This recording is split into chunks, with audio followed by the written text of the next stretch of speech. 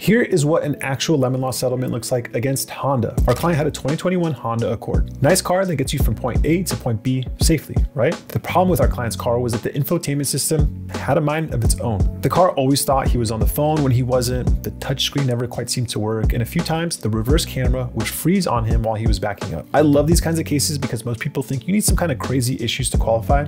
Nope. Honda offered to pay him back more than what he owed on the car. So he basically got the car for free and he got paid to accept that deal. If you've got some problems with your Honda or other vehicle, follow the link in this video to tell me more.